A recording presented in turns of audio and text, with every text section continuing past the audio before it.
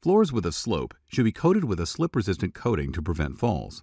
A ramp is an inclined walking working surface that is used to gain access to another level. Dockboards are a great example.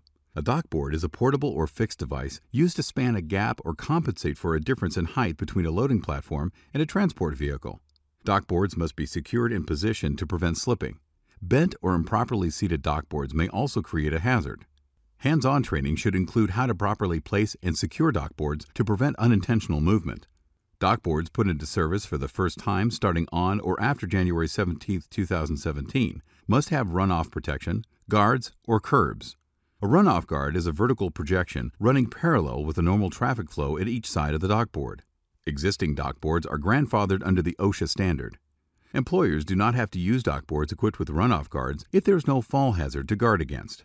Measures such as wheel chocks or sand shoes must be used to prevent the transport vehicle on which a dockboard is placed from moving while employees are on the dockboard. Portable dockboards should be equipped with handholds or other means to permit safe handling. Docks carry a hidden risk of injury. Many of us have witnessed a coworker jumping off a shipping dock to a lower level. To most employees, this may seem an innocent practice, but there were over 5,000 lost time injuries in a single year attributed to jumping to a lower level. Jumping off forklifts, docks, or any other elevated surface is clearly unsafe.